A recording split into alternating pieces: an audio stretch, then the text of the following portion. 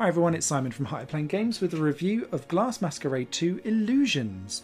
This is a direct sequel to Glass Masquerade, which came out on consoles a couple of weeks ago, but it's been around on PC for some time, and that's where I picked it up when it came out quite a while back. Really loved the original. I've got a review of it on my channel already, so I'm delighted that the developer sent me a copy to review of the second one, so thank you very much for that.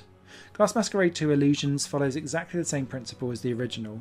This is stained glass jigsaw puzzles, essentially, and it's all around the theme of different illusions, and sometimes that works for the game and sometimes it works against. You've got no time limits or anything like that. You can just then piece together these beautiful stained glass paintings, or arrangements, I guess. They're not really paintings, and get that sense of satisfaction and achievement once it's all put together at the end. You have some beautiful stylized arrangements to put together alongside some beautiful, relaxing / creepy music. Think Evil Dollhouse and you're partway there. But it all comes together in this really boutique-y like way. It's old-fashioned, slightly creepy, I think like Victorian-esque. I just really like the aesthetic of the series, and I hope that stays for the future. However, as it being a sequel, some things have changed, and sometimes they aren't always necessarily for the better, although I did like some of the improvements that have come along. The first one is around the theming of the different arrangements. They're illusion based, so where they're no longer placed in real world settings and environments, sometimes I found it quite difficult to understand what on earth it was that I was putting together, and I didn't get that aha moment until really late in some of the puzzles, like the last couple of pieces, and that dramatically increases the difficulty because sometimes you're putting together things in terms of colours and what works well and what doesn't work well together instead of shapes. And so you're a bit like, I'm a bit stuck for a while, so I just sit and ponder for some of these puzzles to get through them. To combat that though, there's a few things that have changed to make the game easier in other areas.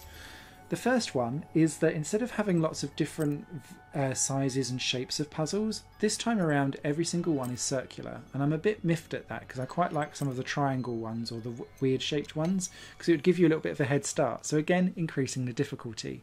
However, you do get 8 drag and drop ones into every puzzle that comes up that's kind of on...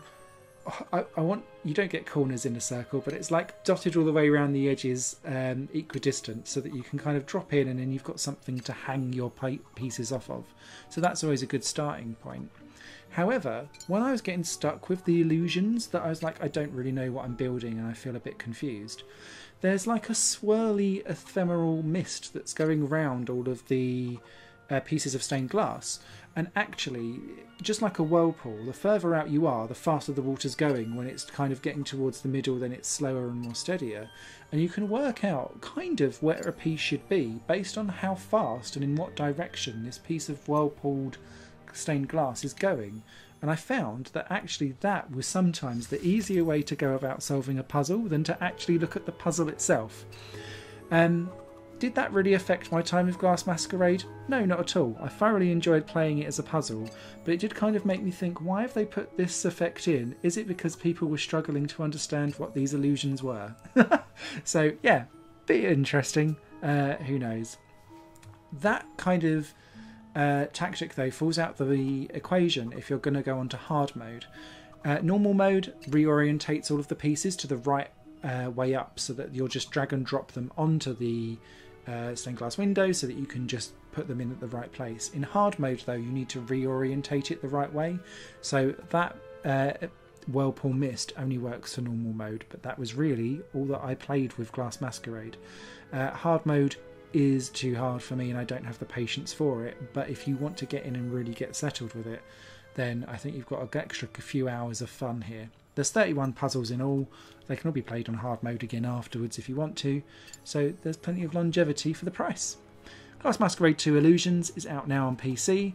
No word of a console release yet, but since the first one came over quite a long way afterwards, I'd hope and expect that it comes across to console at some point in the future too.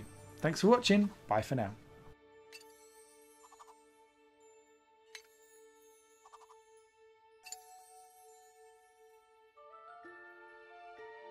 This channel is just one of my many projects that cover games, music and film. If you enjoy any of these and would consider supporting me to develop further in the future, you can do so by visiting patreon.com/Satorimon. Thank you for your time and for watching the video.